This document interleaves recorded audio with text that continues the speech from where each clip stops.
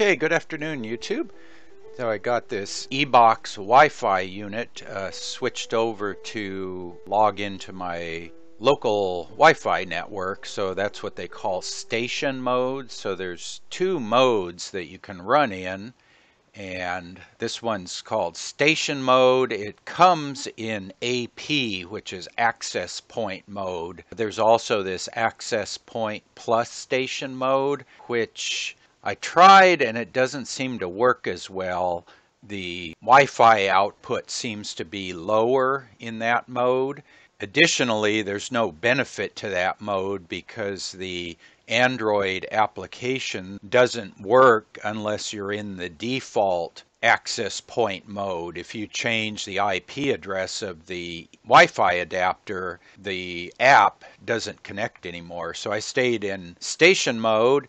This is the web browser, and I set this device in my modem. I set it to be a static IP, and I'll tell you why later.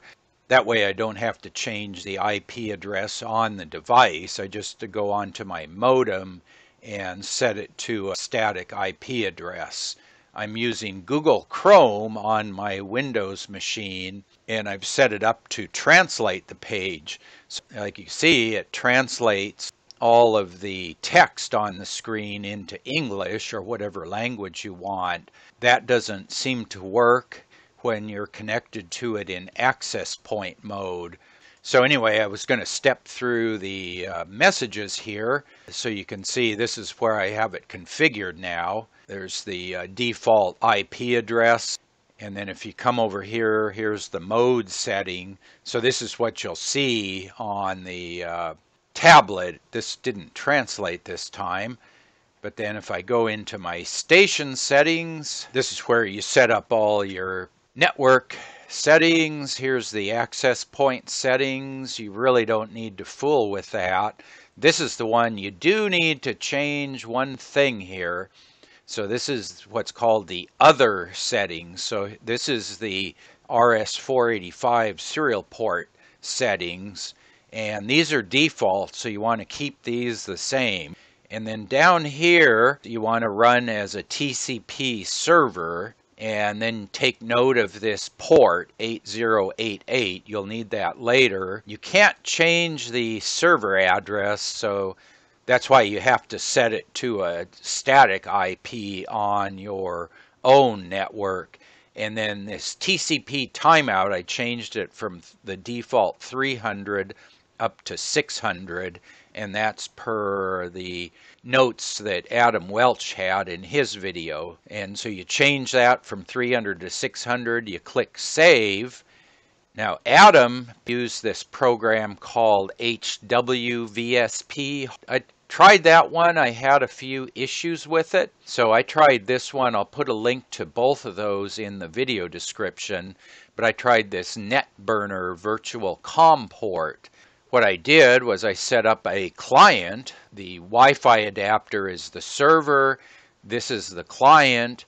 I gave it a name. I assigned it to a COM port, create the virtual COM port, and then here I put my static IP address that I assigned the unit to, and then here's the port number 8088 that was on the device. You create that port and it'll say COM9 virtual port. It was created, and if I do a refresh now, I've been connected. I've sent, I guess, 10,000 bytes, and I've received back 30,000 bytes.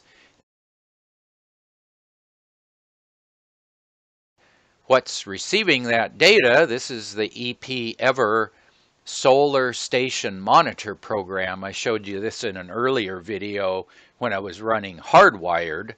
And so now I've got my COM9, I have my device here, I set up the controller, my battery, my arrays, and then all of this station information.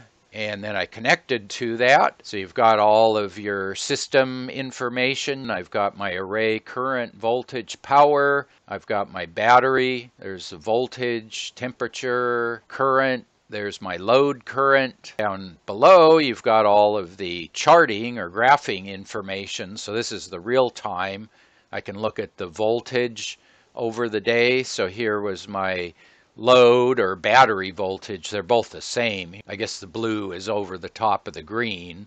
And then the red is my solar panel voltage.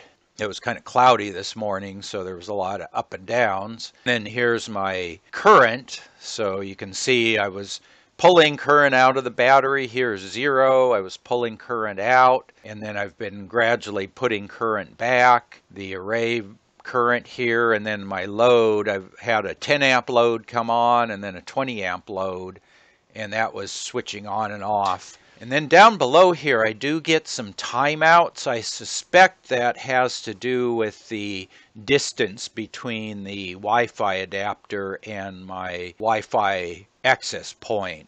So I'm going to be moving my access point a little bit closer, so I'm hoping that these timeouts go away. They're better than they were. I've been playing around with orienting and locating the Wi-Fi adapter, so I'm still getting a few little errors, but they seem to work. Okay, so what I have, these are my 2 loads on the solar charge controller. So what I'm going to do is I will turn that one off right now. And I'll turn this off to keep it off. And let's go back and look at the monitor. I have it set up to poll every 60 seconds, so we might have to wait a little bit here. So what we should see is this blue line should drop down from about 20 amps down to 10 amps. Okay, so you can see now all of a sudden the battery current has started to go up. Looks like we didn't catch the load turning off though. Let's wait another 60 seconds, I guess. But you can see now the blue line has dropped. That's my load.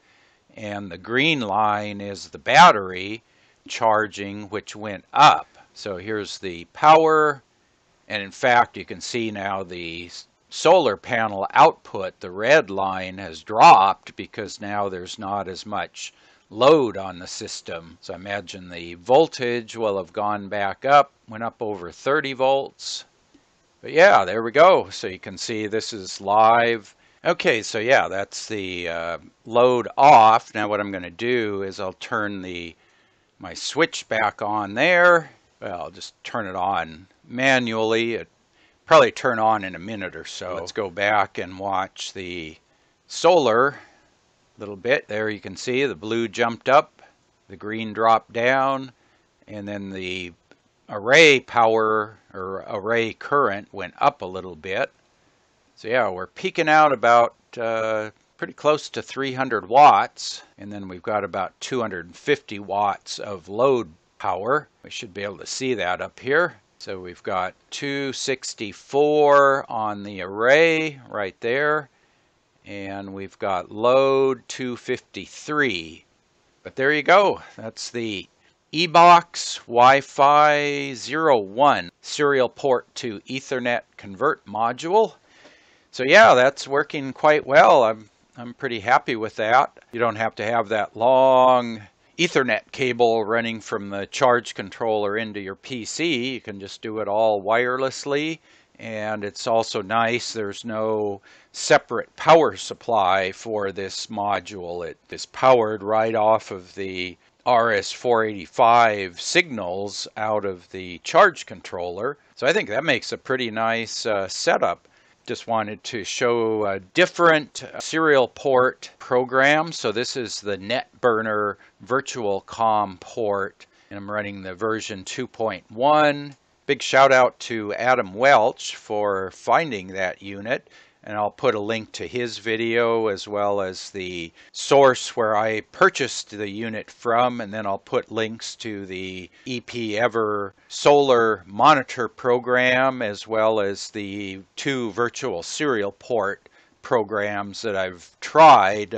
That was kind of what I was looking for, some way to get that serial port data from the charge controller back to some place where I can do something with it. So yeah, if you have any questions about how that was set up, post up in the comment section below the video description.